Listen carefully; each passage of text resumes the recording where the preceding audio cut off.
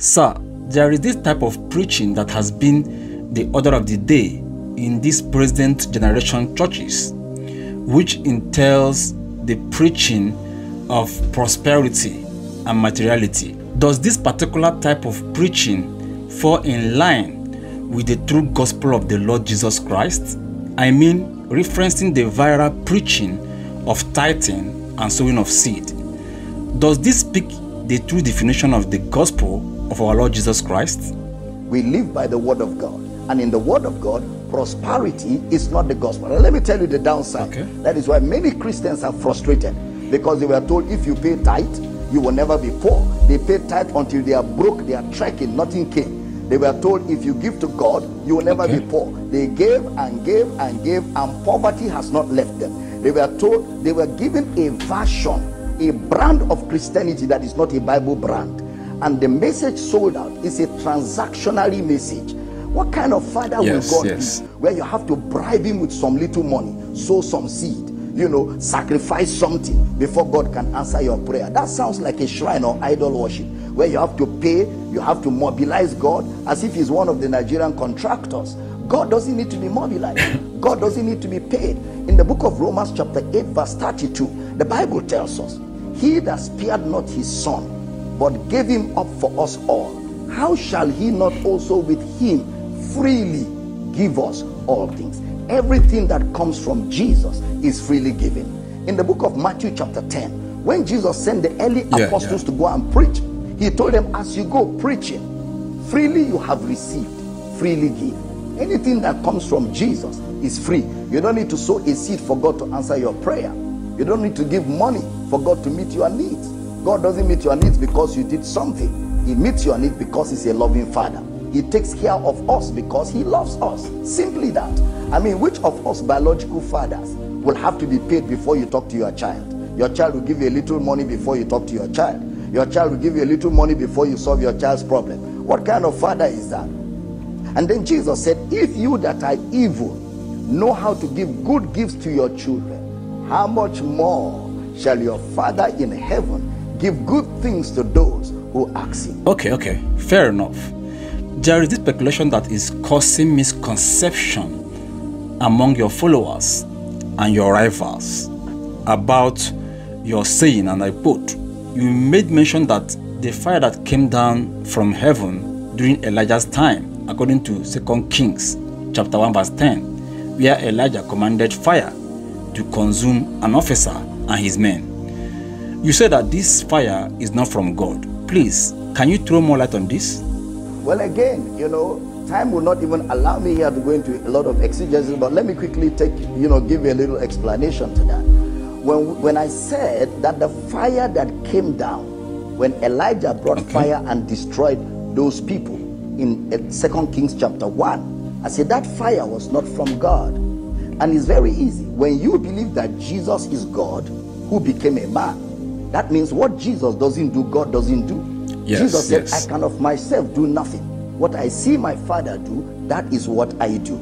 In Luke chapter 9, the disciples of Jesus saw that Jesus wanted to go through Samaria, and the Samaritans refused Jesus passing through their city.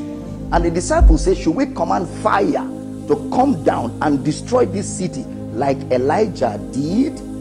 The Bible says Jesus turned and rebuked them and said to them, you know not what manner of spirit you are of, for the Son of Man is not come to destroy men's lives, but to destroy, to save them. Jesus the same yesterday, today, and forever.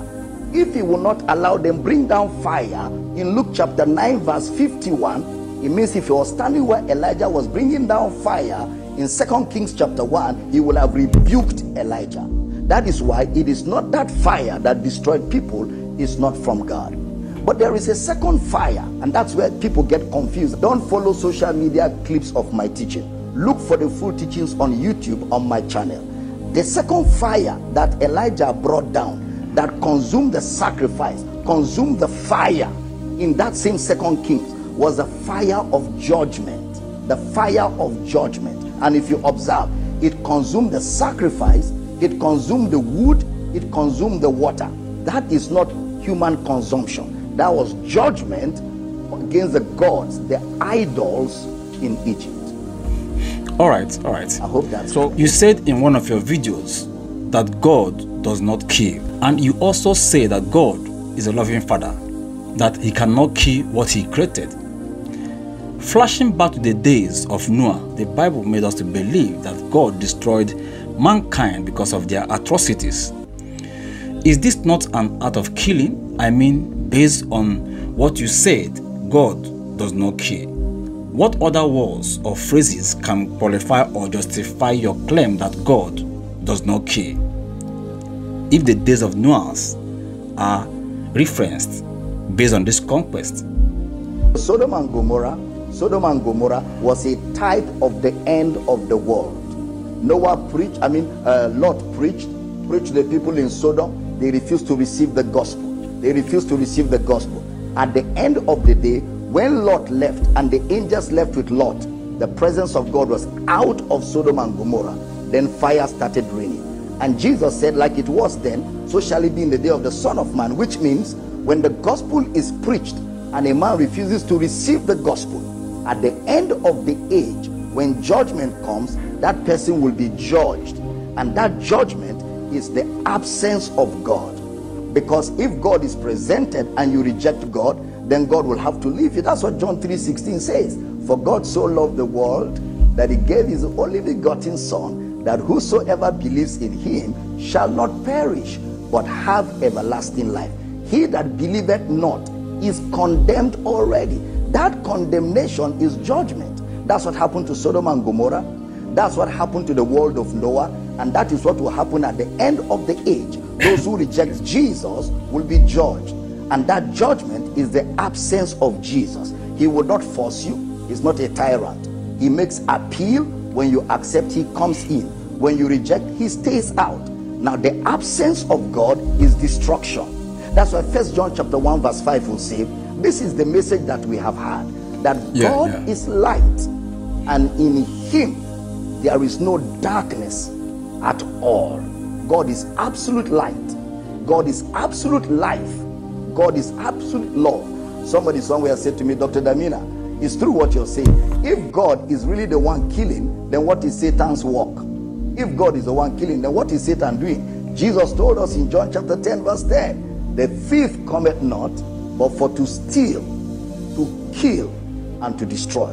But I am come that you may have life, and that you may be abundant. In Hebrews chapter 2 verse 14, the Bible says, seeing then that the children are partakers of flesh and blood, He likewise Himself partook of the same, that through death He might destroy him that had the power of death, that is the devil. So the killer from Genesis has been the devil. The only part that God plays is to bring life, to bring intervention, to bring healing, and to bring restoration. God is good. He has always been good. He will always be good. And like I said, these are just teasers.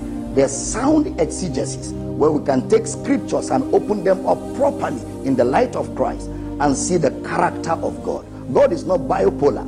He's not good and bad. God has only one single character. He's good, and His mercies endureth forever.